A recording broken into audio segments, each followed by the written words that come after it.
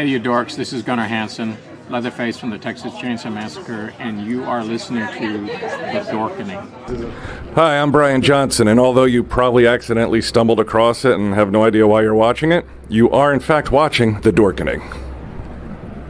Hello, this is Tom Kenny, voice actor, the voice of the Ice King on Adventure Time, and SpongeBob SquarePants. Ah, meow. Oh, Gary the Snail, too. Hey, guess what you're filling your eye holes and ear holes with? The Dorkening! Oh, I love The Dorkening. Very popular in Ooh and Bikini Bottom. Hi, I'm Lou Ferrigno. You're watching The Dorkening. And you know what? You don't like me when I get angry, so don't get me angry. You better keep watching The Dorkening.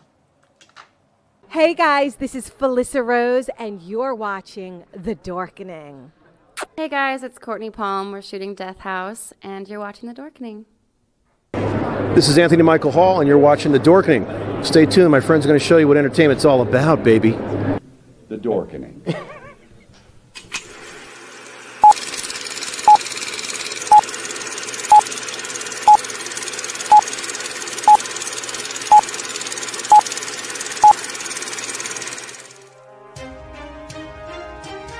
The Dorkening and all affiliated shows are not intended for anyone under the age of 18. The following may contain discussions or scenes that have adult situations, graphic violence, nudity, strong sexual content, and graphic language. This show is intended for mature audiences only. Viewer discretion is advised.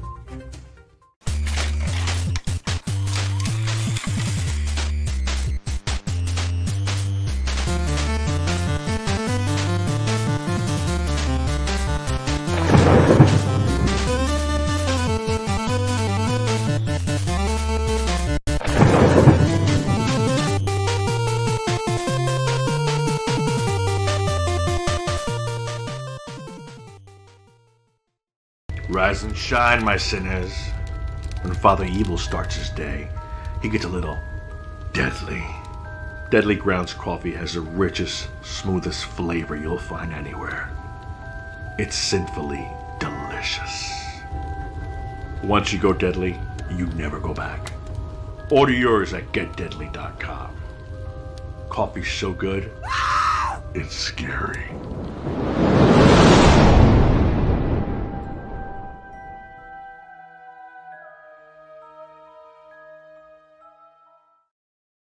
Hey, welcome to Creator Spotlight, powered by the Dorkening Podcast Network. My name is Leo. I'm the monkey behind the keyboard. Happy Monday. I hope everybody is having an awesome start of the week. I know we are. And with us, as always, Philip. How's it going, my friend? Yeah, doing all right, Leo. Thanks for having me co-host again. Oh, yeah. You know, your family, my friend. And a new face, Brandon. How's it going? No, it's the same face, but I'm all right. How are you? Doing great. Filling in for Patsy, which is becoming a big movie guy, working in the movies, which is awesome. We're very happy for him. Indeed.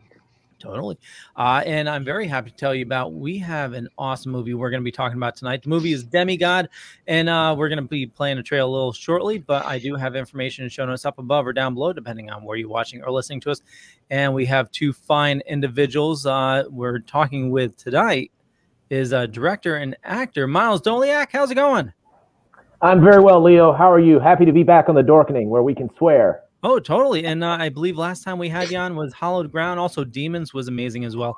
Just your lineup of movies, absolutely love. And you brought somebody along with you, Mr. Jeremy London. You may know from Mallrats, and also Demigod, a Party of Five. How's it going, sir?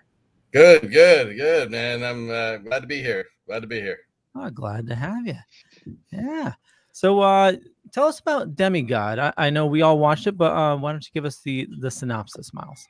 Well, Demigod is the story of Robin, who travels with her husband Leo to her birthplace in the Black Forest of Germany because her grandfather, Carl, played by the amazing Jeremy London, has just passed away and left her all of his worldly belongings. Robin had a complicated relationship with her grandfather, but somehow feels compelled to return to her birthplace and Carl's cabin, where she finds out that the inheritance left her is far more macabre than she bargained for. And that entails falling in with the cult of the nature deity, the awesome Cernunnos, and his priestesses, and all will not go well for our hero couple. No. Well, we definitely don't want to spoil anything. Now, where was this filmed? Did you film? Where was it on location? Well, the Black Forest, Germany, of course. No, I'm just kidding. Of course, our little indie band just traveled right across the pond, and we made it happen. No, we shot this in Lumberton, Mississippi, at Little Black Creek Campground and Park. Now, fortunately, the Piney Woods of Mississippi shares a penchant for evergreens with the Black Forest of Germany. So you do see a lot of pine trees, spruce, fir, that sort of thing in the Black Forest. So it's actually a pretty close approximation. We were able to land right there in Mississippi. Now, I have a question for you.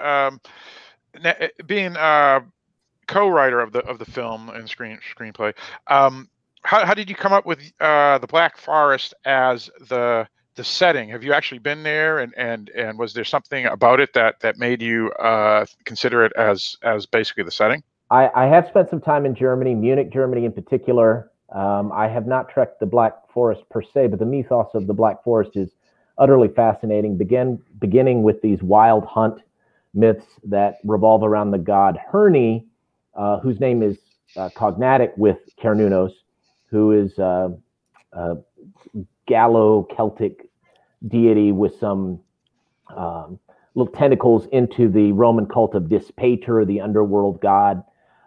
So very much wanted to center the narrative around the Black Forest, which is just, if you read the lore, one of the spookiest places on the planet. Yeah, no matter how much chocolate cake comes out of it. And it just sounds cooler than Mississippi. Let's just face it. Yeah. Fair enough. It would have made much sense of me speaking German the whole time if we were still in Mississippi. That would just be That was impressive, though. I honestly have to say when I was watching it. I mean, I don't think that's a spoiler. It takes place in Germany, right? So, but when you were just spouting off German the whole time, I was like, oh, did he learn how to do that phonetically? I mean, it was honest to God. Like even my wife was sitting there. She was like, does he speak German? I'm like, he sure does in this movie. So everybody did a good job. I believe we had a really good dialect coach and tried to just mimic as much as possible, and then kind of pretend we knew what we were saying. But it was certainly kind of it was a cram session to learn a language and to make sure that we served it justice and didn't sound like somebody that was trying to do an accent and trying to. So it's incredibly important to really be that. If you're going to be in the Black Forest, you need to be German. And so it wasn't just learning lines, which was very bizarre and different than anything I've ever been used, that I've ever done before. But just, making sure that you say them in the right way so that they make sense, Yeah. Well, I mean, but if you believe, you at least believe what you're saying, Well, I was going to say, I mean, between you speaking in German and you speaking with the German accent in English, honestly, it was wunderbar. Great job. Good. It was that means a great deal to me. And Jeremy and the other members of our cast were really game. They dove in with both feet. They all had a kind of facility with the language, which I was really impressed with. We wanted the German, of course, for authenticity, but at the same time, to further isolate our hero couple, who, of course, doesn't speak German. Robin, played by the wonderful Rachel Nichols, she remembers a little bit from her childhood, but they're literally strangers in a strange land. And so these characters start speaking to them in German, which alienates them and sort of pushes them further into the margins of this terrifying situation. And so that was a big sort of character and story point we wanted to embrace. No, it was done well. Yeah, and it definitely added atmosphere to it as well, because you're using Rachel as that like focal point. Everybody else is speaking German around here, but they need to translate for her, and it's just, it definitely added just a I don't want to say darkness, but definitely a atmosphere around the whole event, especially authenticity too. There's an authenticity to it, and sort of I think just the language too has it has this I was just going to say the German language has this energy and dramatic quality and power. I think, and we, I mean, there is a creep factor. Certainly, if you're coming to it from as a native English speaker, and you're hearing this foreign, sort of almost militaristic kind of language, it casts a kind of spell, I think, that really worked well for what we were trying to convey. And shout out, by the way, to our dialect coach Oliver Hoffer, and to Elena Sanchez, who played Latara in the film, is also a native German speaker and wound up doing double duty on set, coaching us not only the language itself, but when we were speaking English with a German dialect. But we couldn't have done it without either Ollie or Elena. Nice. I didn't realize Elena did that. Great. Very cool. Yeah. How about that? Now, Jeremy, how did you get involved with the film? Have you worked with Miles before, or was there a? Yes, I've been lucky enough to make a little cameo in his movie, The Dinner Party, and I've been blessed to become friends with him and Lindsay for just over the last few years, and just being in Mississippi and being in sort of it's a relatively small film community down here, and there are a few that that you can get into down here that are just not very good, and Miles happens to be I believe the best filmmaker down here, and not only was it an honor for me to get in there with them, but they're just really, really good people too. And so the work experience is valuable to me as the quality of the movie. I always know with Miles that the movie is going to be really good, and it's going to be interesting, and it's going to be something different. And he's given me different, these challenges. I mean, I'm in The Dinner Party a very, very small amount, but the little bit that I'm in there is really, remember, it's a real different character. It's complete creep, but it's really just different than the other opportunities that I normally get as an actor. And so Miles has opened that up for me, and so I've just been blessed to be able to be a part of their world, and I think that it's just going to get bigger and better. Totally. Yeah, I mean, blessed to have you, my friend. Appreciate Thank you, my friend. I said it in the beginning, we love everything that you've done, Miles, so far. Just and we, a lot of people complain about, it's always sequels and remakes and everything, but dealing with indie cinema, that's where you really get the heart and true, really unique storylines, and that's where you can get some incredible talent as well. Yeah, I mean, go ahead, Jeremy.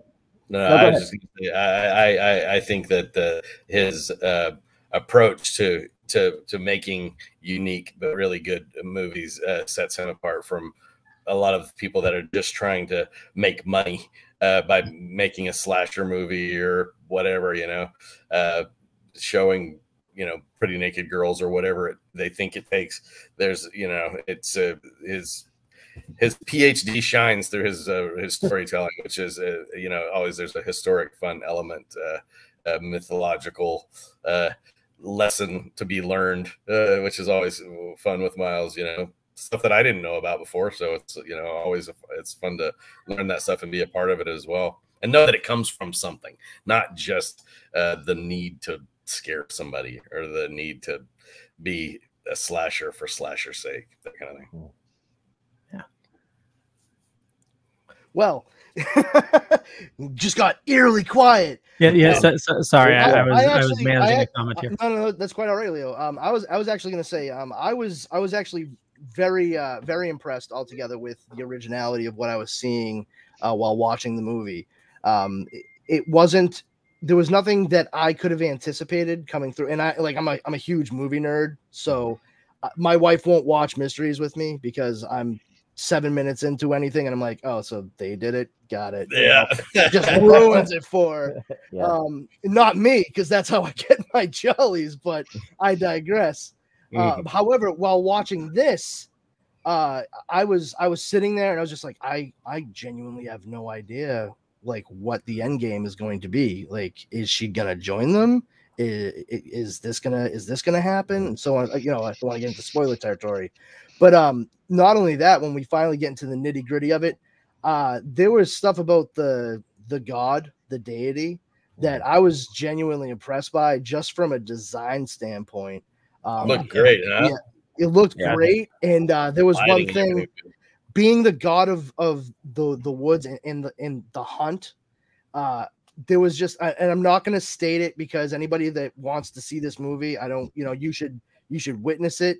But there was one feature that when I saw it, my wife and I would kind of like, she was like, that's a little, I don't get that. And I was like, I think it makes perfect sense for exactly what this deity is supposed to be. Like, especially when you think about if it reflects modern times, like as it grows older.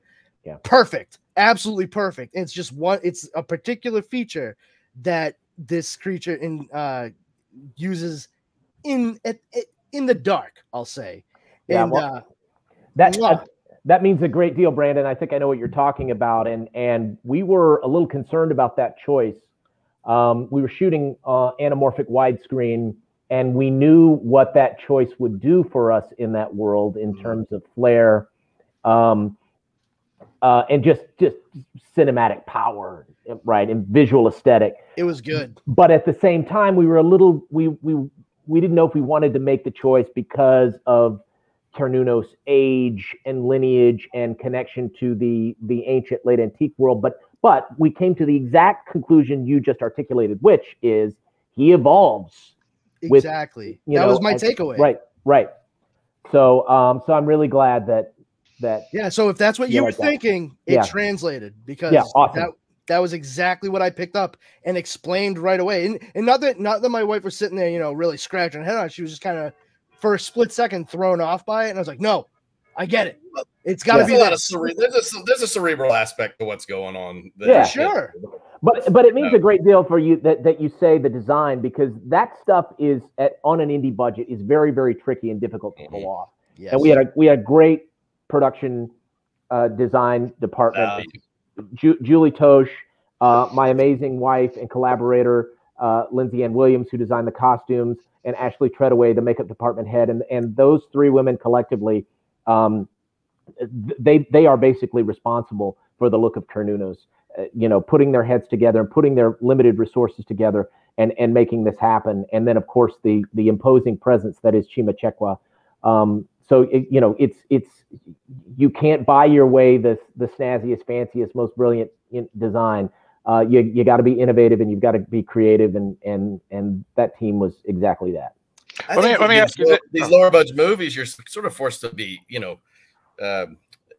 more organic with effects and stuff like that, which I think is better anyway.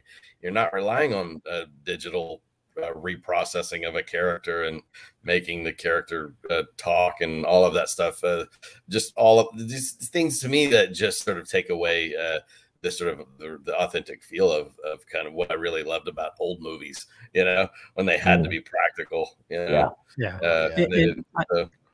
Yeah, and totally with digital, it can definitely be that fine line of looks awesome or looks totally crappy, or practical. You definitely have to be, like everybody said, innovative. I do have the trailer, and Jeremy, I know you do have limited time, so I want to make sure we get a couple questions in. And Philip, I know you had a question as well. We're going to play the trailer, and when we get back, we'll be talking more. Here we go.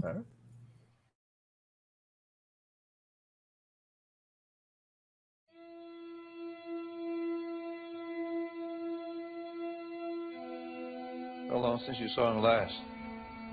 The day we left. I was 6, maybe 7. Well, definitely doesn't skip on the ambiance. Why did we even come here? Because he left you everything such as it is. You have to mean something to him, right? What are you doing here? A visitor. We're visiting. You don't know the tales. What tales? Just another one of Grandpa's scary stories told after too much whiskey. The winter solstice comes, the great hunt has begun. With arrow, sword, and knives, the supreme hunter consumes his lives. Okay, I don't believe it. Any of it. The prey never believes until your skin hangs on his wall, until you witness his might.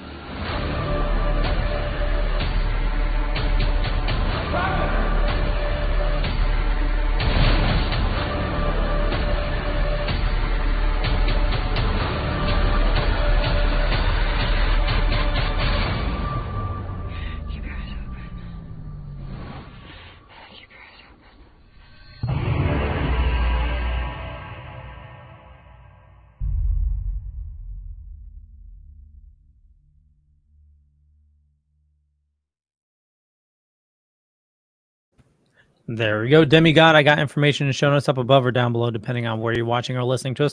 Now, Demigod, is it available on VOD as of, is it coming out soon or is it out right now? October 15th.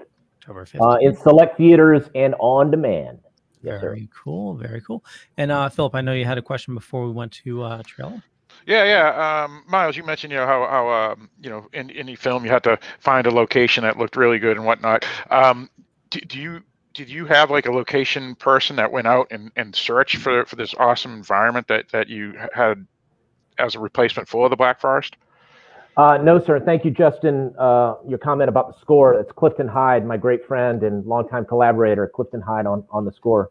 The location manager was me and Lindsay and Wesley O'Mary and the producers, Jim Bullion. We knew we wanted to shoot in Mississippi. I think Mississippi has the best film incentive rebate program in the country. It's also my home state. We shot 6 features there. Yeah, Jeremy too. I should say I live in New Orleans, Louisiana, but I was born in Mississippi. So we knew we wanted to shoot there. We scouted several woodland areas and parks, one in Grenada, Mississippi. But Hattiesburg is my production company's home base. And so Lumberton is somewhat close to Hattiesburg, 40 or 50 minutes away. So when we stumbled upon Little Black Creek and Jordan Nettles, the owner of that property, was keen to have our movie shoot there, we knew it was the place for us. It also afforded us the ability to sequester our entire cast and crew in the cabins there on that site, which with COVID going on was a very important thing to us. We wanted to be in sort of a bubble, if you will. So you guys know Brett Favre?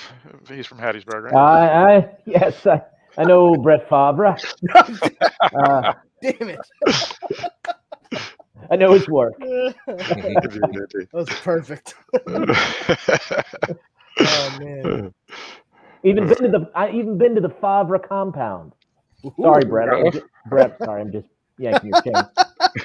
So Brett did a PSA for us for a dog park. We were trying to raise money for a dog park several years ago, and Brett was kind enough to lend us a few minutes of his time, provided we come out to the compound to shoot it. So we did.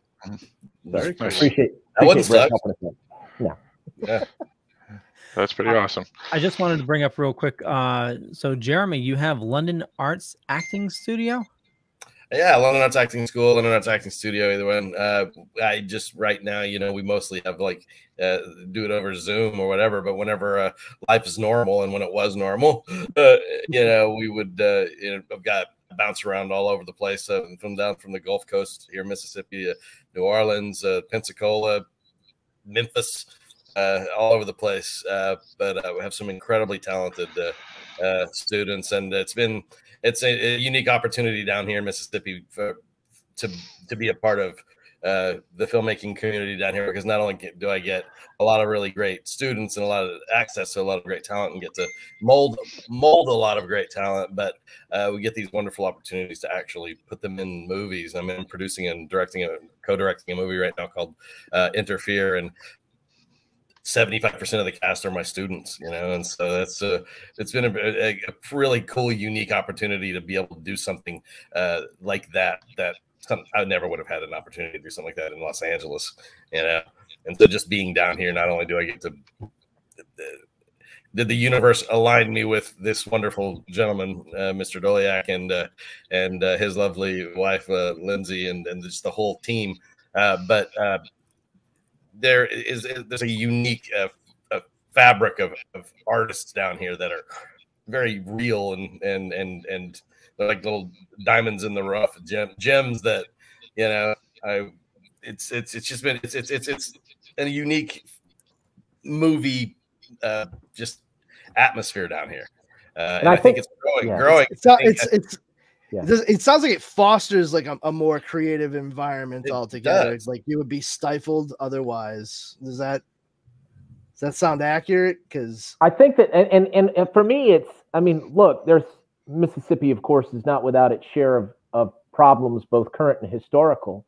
But when you think of the artists that arose out of the state of Mississippi, from Tennessee Williams to Eudora Welty to William Faulkner to Elvis Presley to, I mean, Leontine Price, I mean, the James Earl Jones, Morgan Freeman, right? Morgan Freeman, Muddy Waters, Howlin' Wolf, Robert Johnson. I mean, the list. It's here. There's a soul here. There's a soul. Yeah, it just goes on and on and on. And a history, and you feel it, and you have an obligation to want to let the rest of the world see it for the good parts. You know, the historic sort of stuff is going to always be there, but it doesn't mean that that's got to always be what they have to tie itself to. You know, I think there's a lot of beauty here and a lot of really good artists. I mean, I had to come to Mississippi to land a role where I speak German the whole time. I've never spoken another language in another movie, but I come to Mississippi to speak German. I mean, like, that's so weird, you know, but it shows that there's a lot more culture here than maybe people might not realize, you know, but it does go back to the depths of like the roots of the blues and all of the great literature that's come out of here and stuff like that. So yeah, William Faulkner, the best author ever, best author. Yeah, I mean, arguably the greatest American novelist, Faulkner, the greatest American playwright. Howlin' Wolf is awesome. I mean, the greatest American short story writer, maybe, arguably, Eudora Welty. I mean, blues artists, you name it, Howlin' Wolf, Muddy Waters, B.B. King. But I mean, look, there is great art is often born out of pain and conflict and complexity and darkness, and Mississippi has all those things to, you know, the furthest exponential degree. But in those things, people have found beauty and ideas and they have made sense of suffering.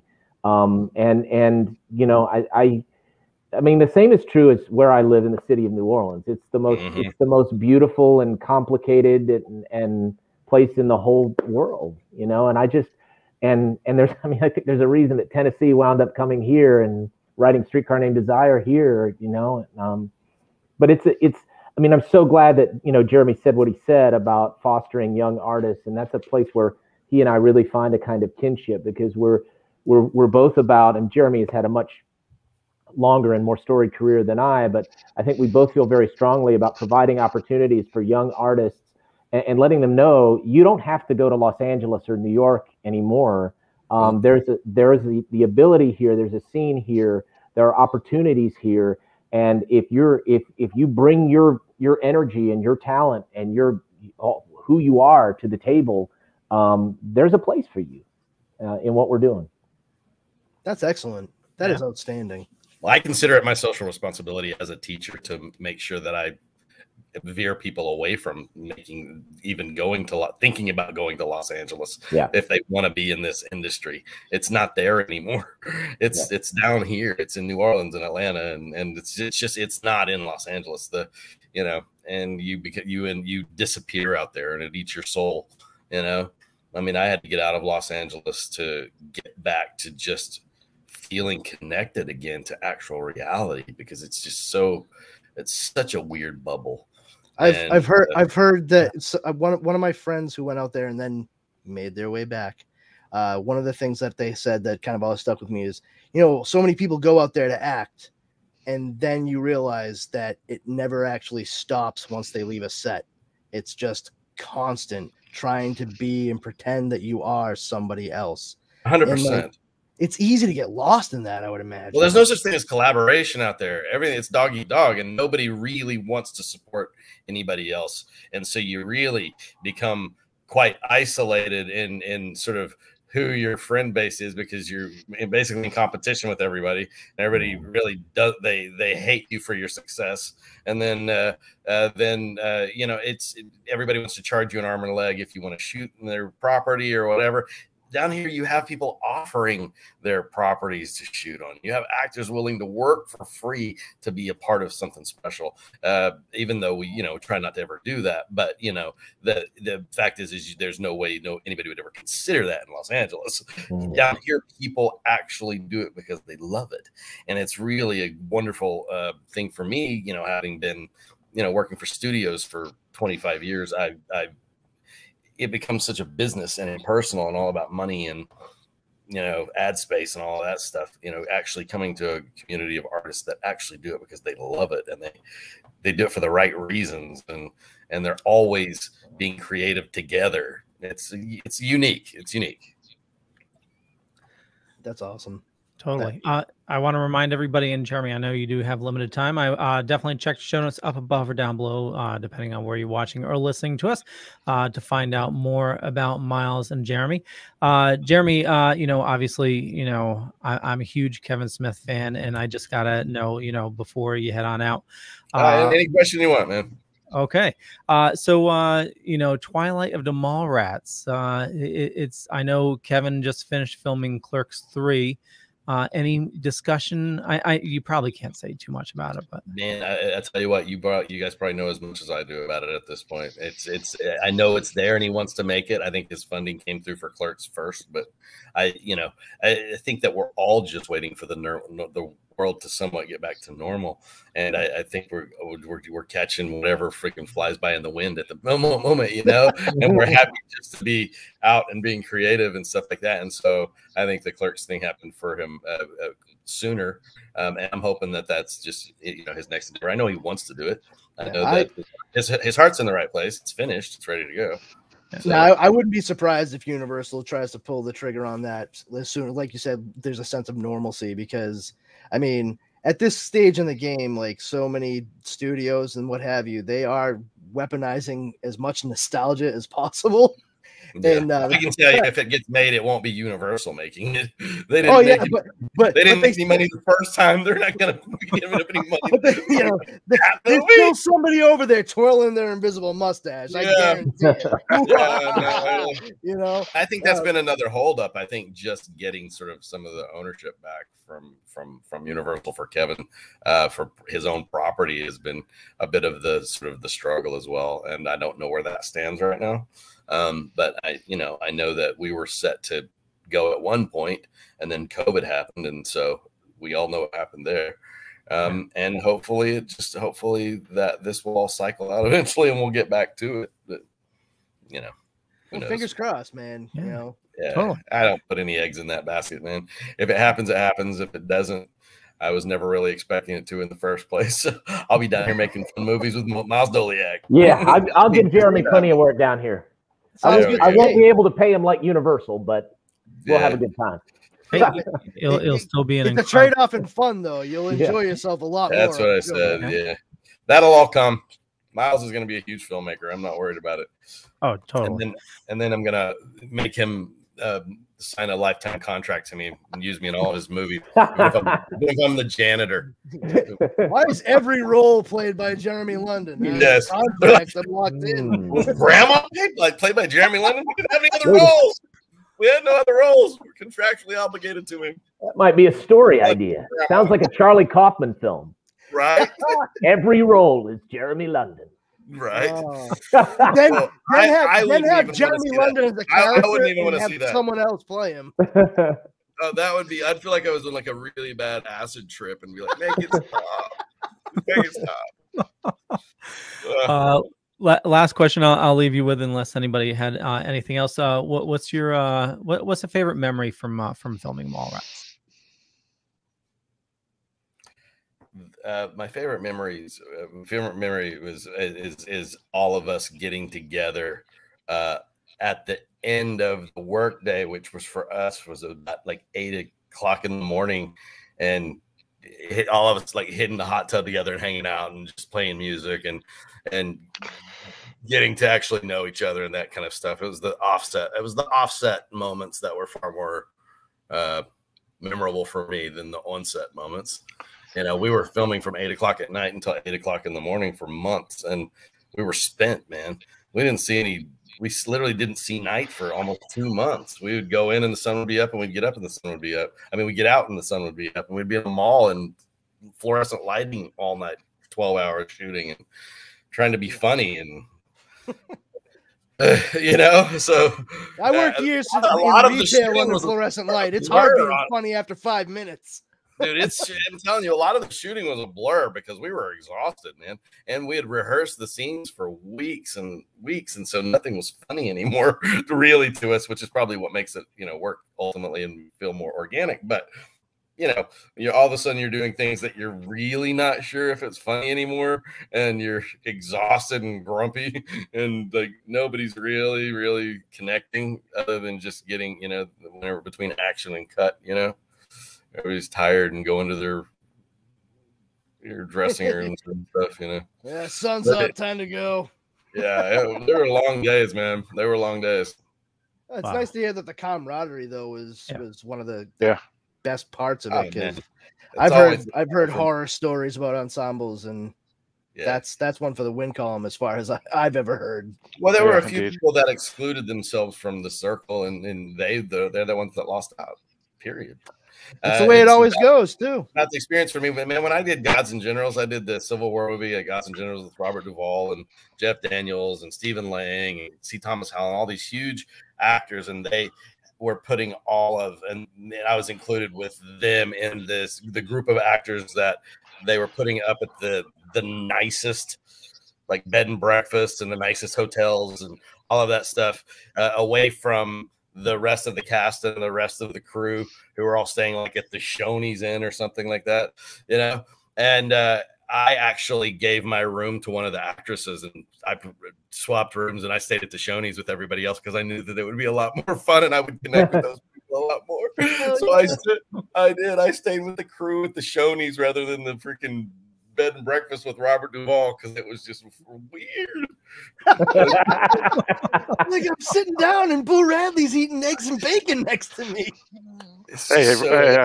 Tom Hagen, man. Heavy and pretentious. Honestly, it just felt it felt so like I wasn't sure how I was supposed to act, and I don't like, man, when I can't just be me. I just, oh god, I'm so uncomfortable.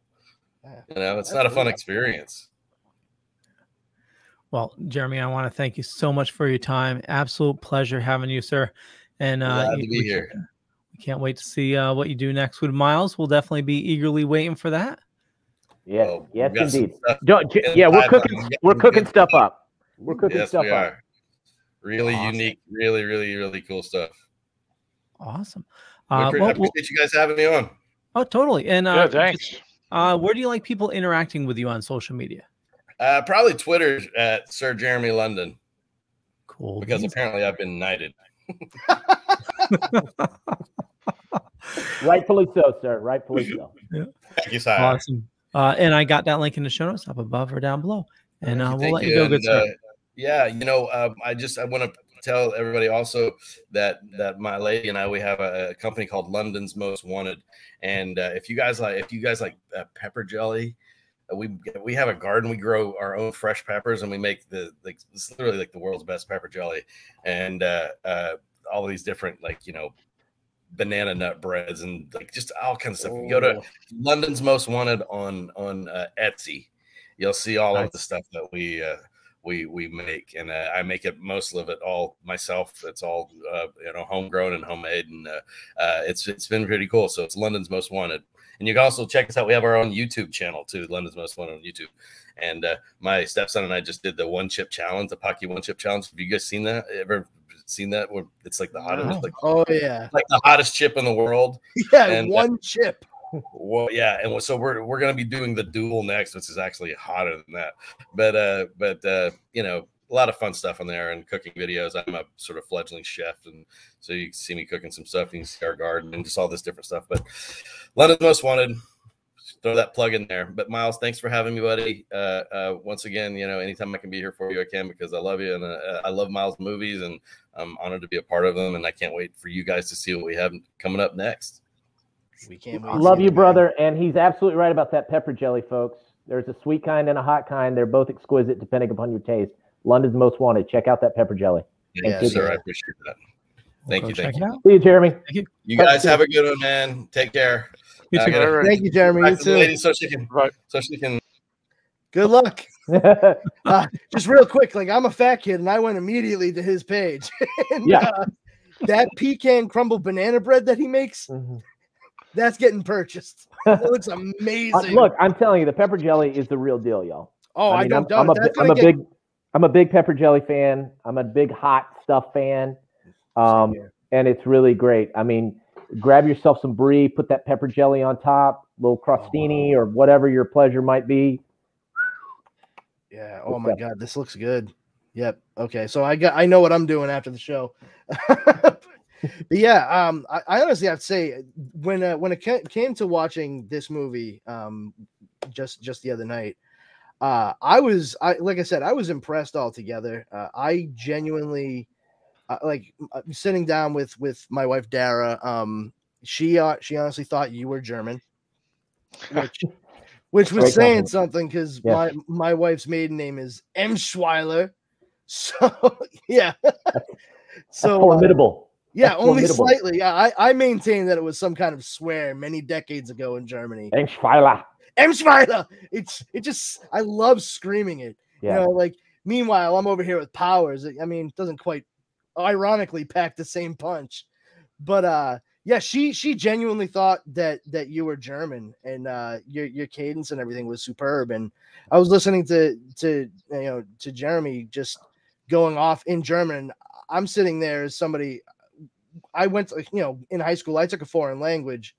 The foreign language I was forced to take was Latin for 3 years. I know that one as well. Yeah. So, like, it's great for when I'm watching, like, science fiction or old-timey horror movies where they try to sneak stuff by you. Like, except it's me. So I'm like, I know exactly what's going to happen. They just said it directly in Latin. Like, I watched a movie with her and somebody said something in Latin. I was like, I'm pretty sure that they just called forth a shit monster that's about to attack from the toilet. And she was like, there's no way that's about to happen.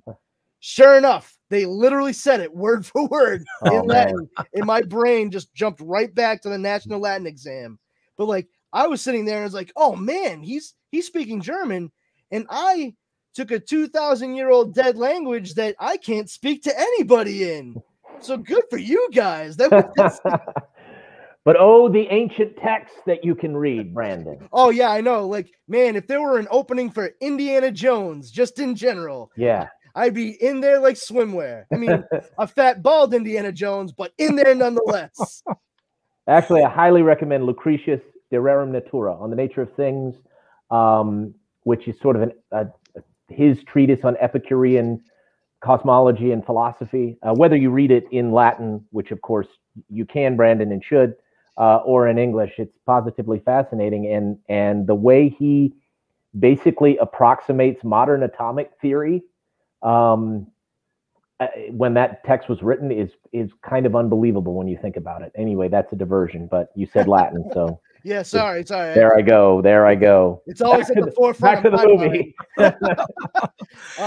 So was there any particular reason why Germany, like, aside from the Black Forest, but like why like Teutonic like mythology may have attracted you more to that locale? The Black Forest was big, really loomed large in our decision, and the lore surrounding the Black Forest. But also for me, I had some German and felt some facility with the language and the dialect.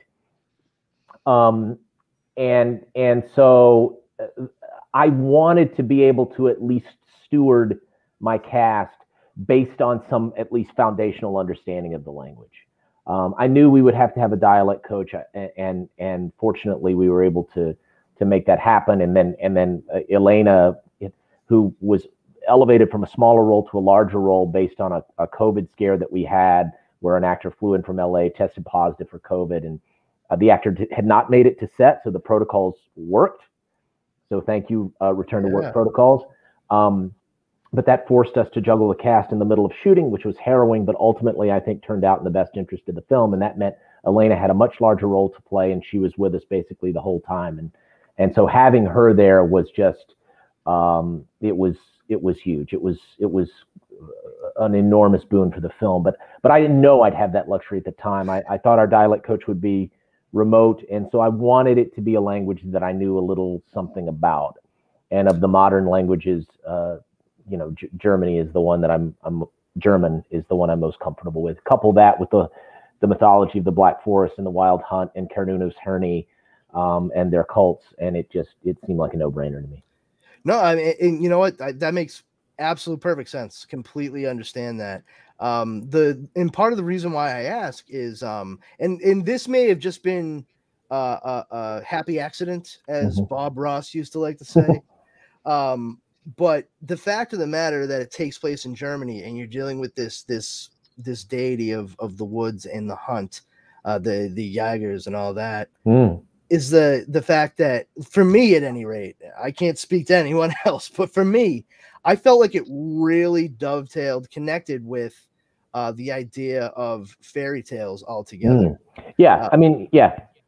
I mean, you look at the Grimms and that sort of stuff. I mean, it's just another place where, when you're talking about, creepy, terrifying, dark stuff, Germany's the place, baby. I mean, there's I don't know, but you're right. I mean, the fairy tale element and the sort of dark, macabre fairy tale is something we really wanted to go all out with, and so Germany made a lot of sense in that regard as well. It plays. It plays. I mean, right? Like, I honestly, while watching it, was like, oh, this seems like it definitely would have been up like Wilhelm and Jakob Grimm's alley. Like, if there was a movie they'd watch nowadays, they'd be like, oh, okay. And what's great too is, with the setting being Germany, even though it's dark and it's macabre, you're dealing with supernatural horror elements.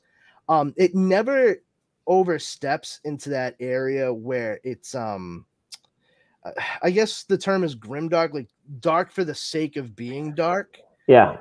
Which I've seen a lot in more modern, especially independent horror movies. And it was very refreshing to see the focus still be on the character interactions, and that Robin's story was forefront, and it wasn't losing itself to any overzealous use of violence or anything like that. Everything was very pointed and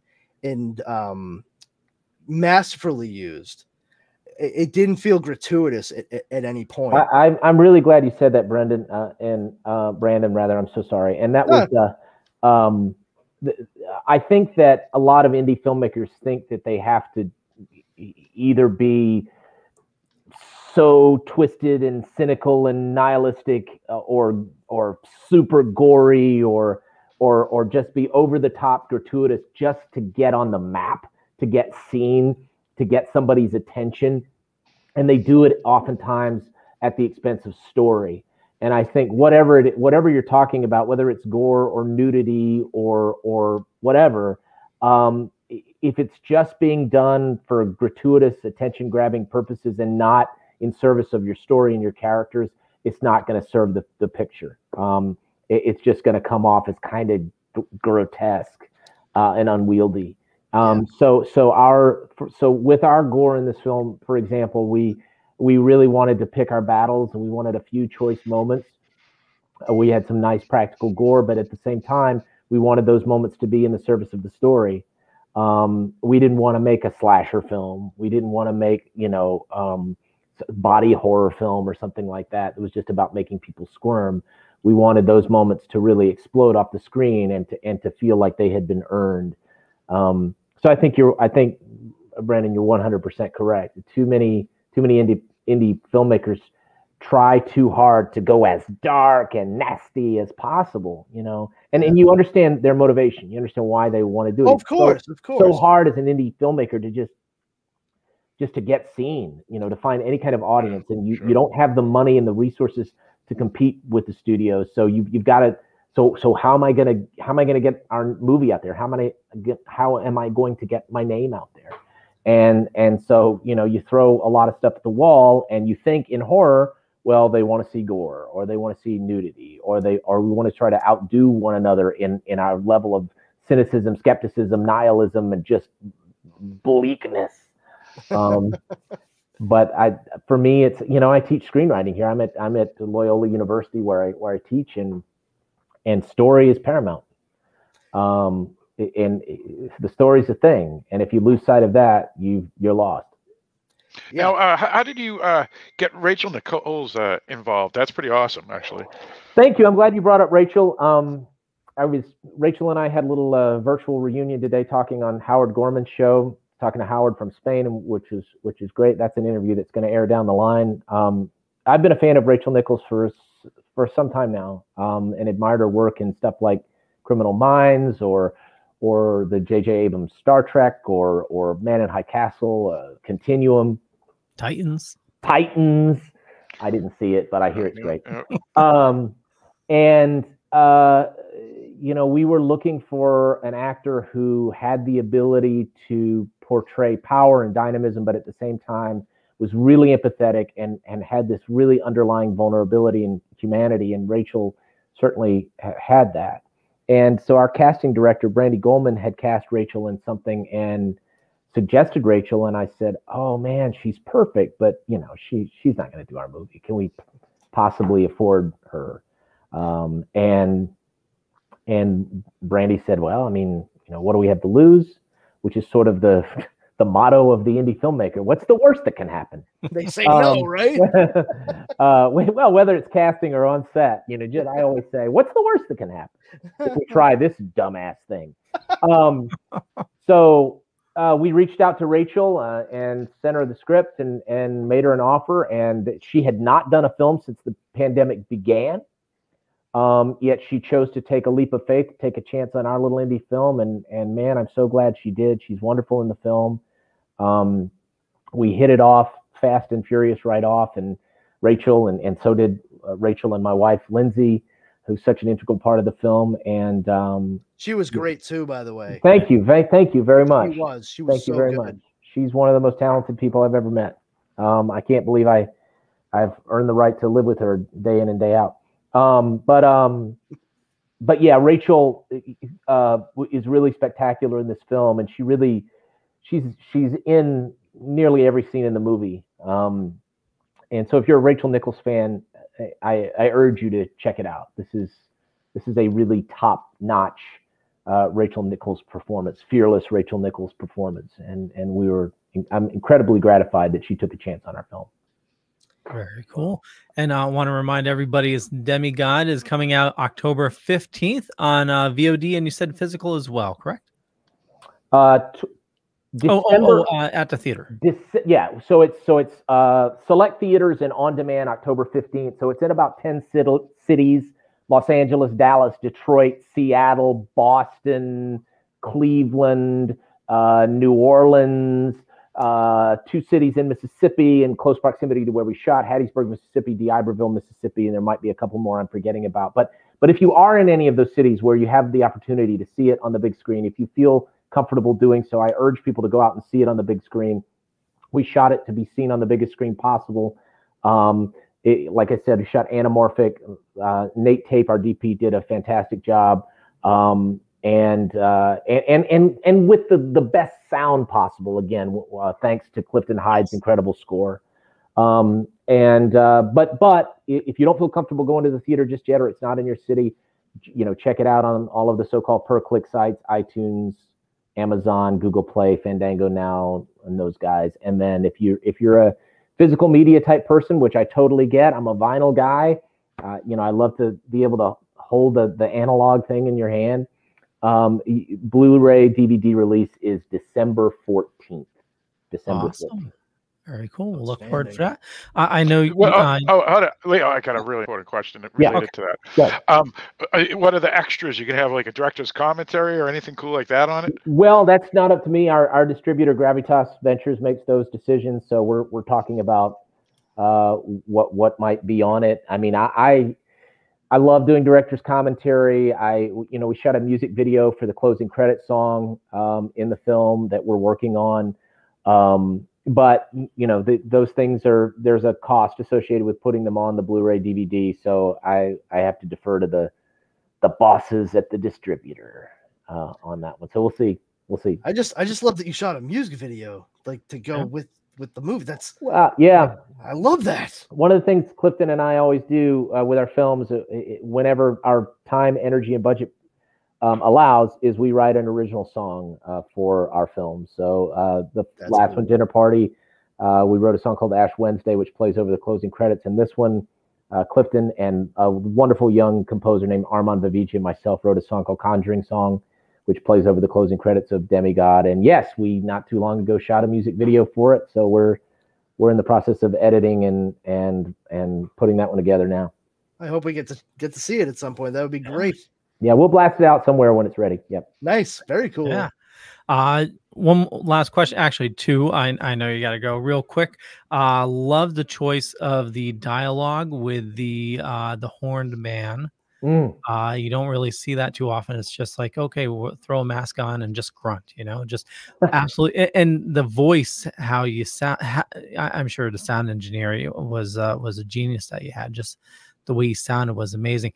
But last question I want to ask you is what's next on your list, Miles? Well, two things in response to what you just said. First, Chima Chekwa's performance as Cernunnos. A lot of that voice is him, and it's his work. We because he was wearing a prosthetic, we couldn't use a lot of the dialogue on the day, but we re-recorded the dialogue after the fact with my wonderful post sound mixer and friend John Vogel, who has been the post sound mixer on every single one of my features, and he does wonderful work out of his studio at Apex Post Production in New Orleans, Louisiana. So many and sincere thanks to both Chima for his lovely performance and to John for his hard work on the film. What am I up to next? So,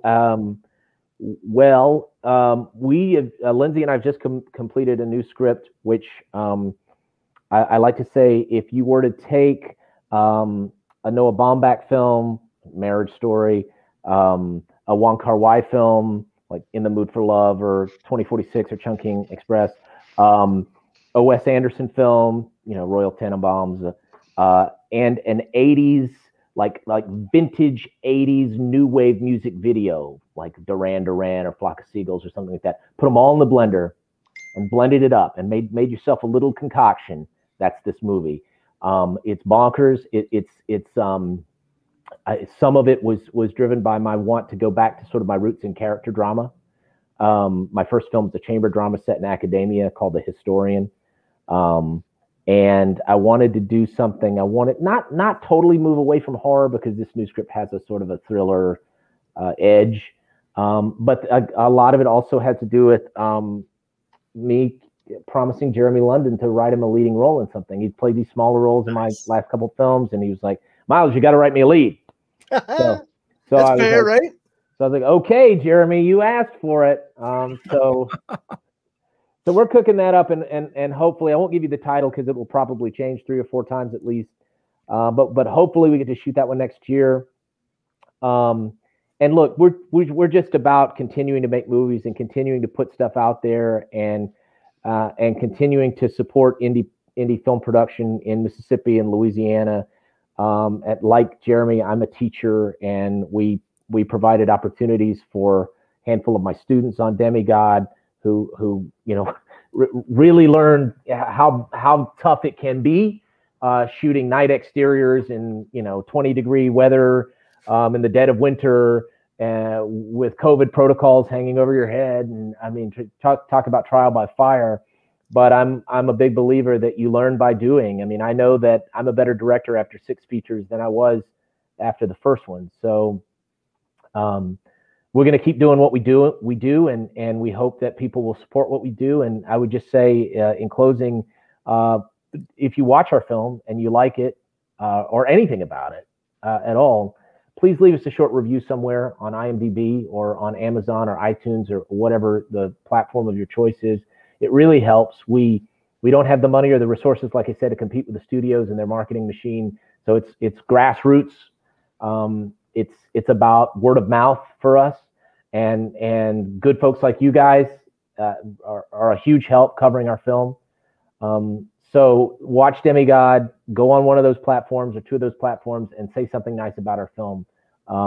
It can be very short, one sentence. It can be, I loved Clifton Hyde's score, it was amazing, or I loved the cinematography, or great anamorphic flair, or whatever. You don't have to write a novella.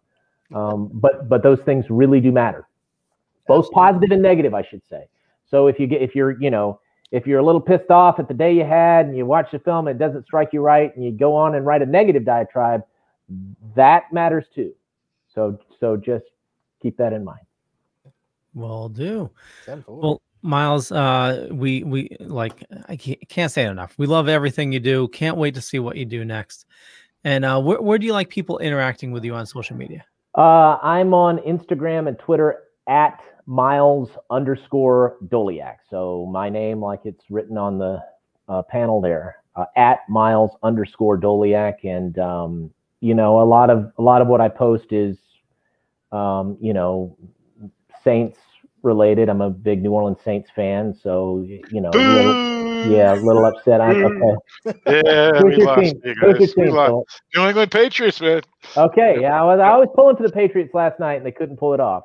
No, but I mean, nor could my Saints yesterday, despite being up 11 with 7 minutes to go in the fourth. But I post a lot of Saints-related material and dog-related material. Like I said, Lenz and I have 5 dogs.